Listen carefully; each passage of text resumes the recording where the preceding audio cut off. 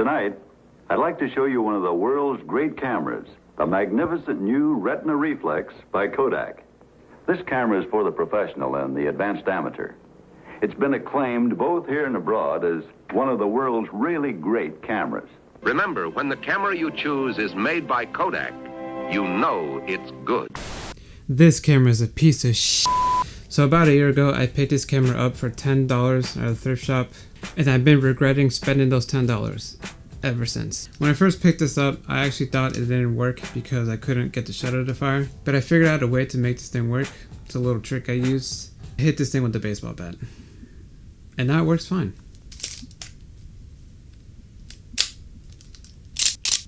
No, I'm just kidding. This camera is actually one of my favorite cameras. I believe this is the world's first SLR camera. I could be wrong on that. I also think it's super interesting how it's a Kodak camera. You know, it's made by Kodak, so you know they're good. While being one of my favorite cameras, it is a little frustrating to use. Number one, the viewfinder is absolute garbage. It's dim, dirty, can barely see anything out of this thing. Focusing is a nightmare. The other thing is the winding gets stuck even after you take a picture. Oh, wow, there you go. Saw it? You heard that?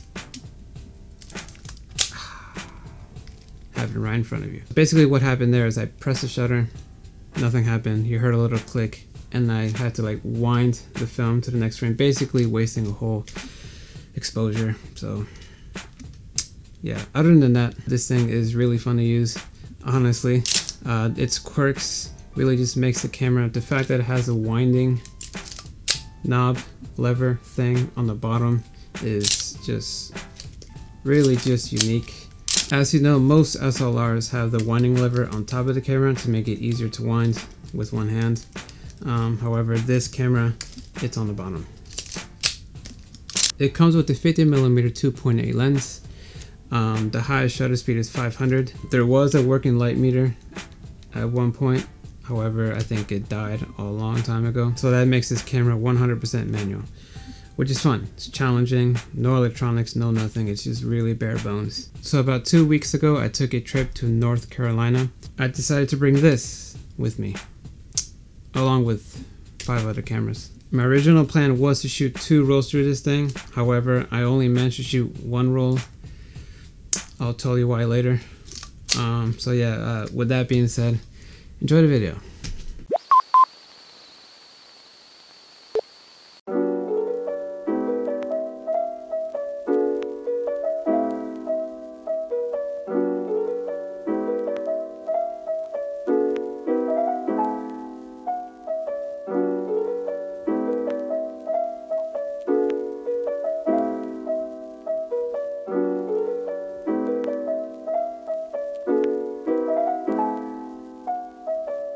Alright, so it is currently the second day here in North Carolina. I am in Greensboro right now, heading to Asheville. So yeah, never been to Asheville, never been to Greensboro, never been to North Carolina, so I'm kind of excited. Yeah, it's a lot of fall leaves color. We don't get that in Florida at all because it's always hot and green and humid and raining and hell. So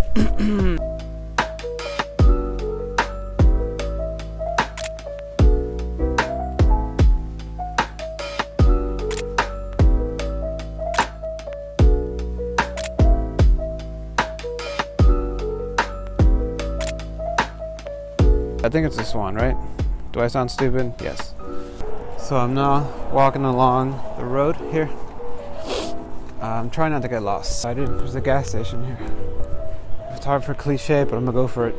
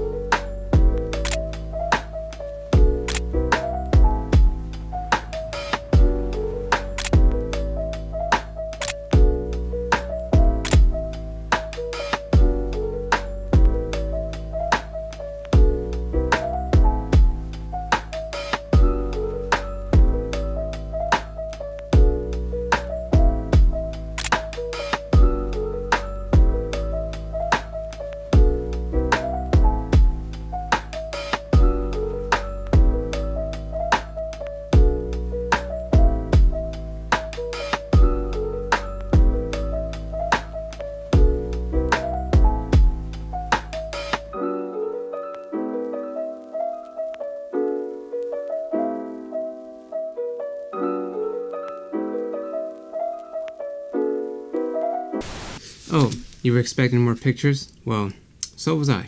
So I didn't load that last roll of film correctly, the T-Max. Rewatching the footage, it looks like I did, but I didn't. Mistakes were made. Yeah, I've been shooting film for 2 years now, and this still happens to me. It really just happens to the best of us, I guess. Accidents do happen. There is a way to prevent this. You just need to know what the hell you're doing, which I clearly don't, so. But yeah, super bummed I didn't get those T-Max pictures. I shot an entire roll out there. I only realized when I got to frame 41 that I made a mistake. And by that time I was back in Florida, so I can't just go back to North Carolina and retake those pictures, so yeah, that sucks. Another thing I wanted to mention was that while I was out there shooting the Kodak Gold, my camera did run into winding issues. I lost a few frames. I spent about 10 minutes out there in the cold trying to fix this damn thing. I got really frustrated, so I walked back to the hotel and fixed it inside. Forgot to film the whole entire process. I should have filmed it. It would have been great content, but I need to get better at this. So while I was troubleshooting this camera, I did take a few photos just to test out the camera and see if it works. And here are those photos.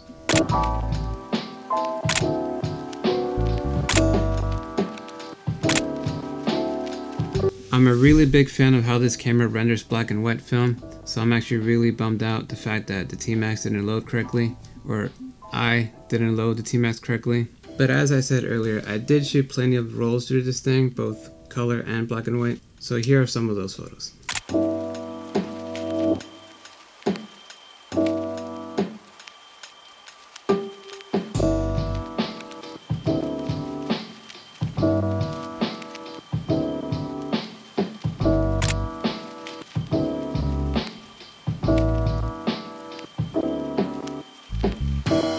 So that was my experience with one of the world's great cameras. Great fun little camera.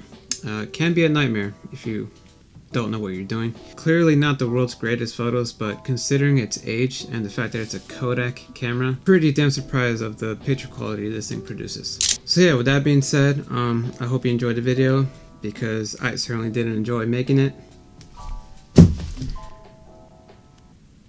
Do expect more North Carolina videos. I shot plenty of film out there through plenty of different cameras. So yeah, till next time.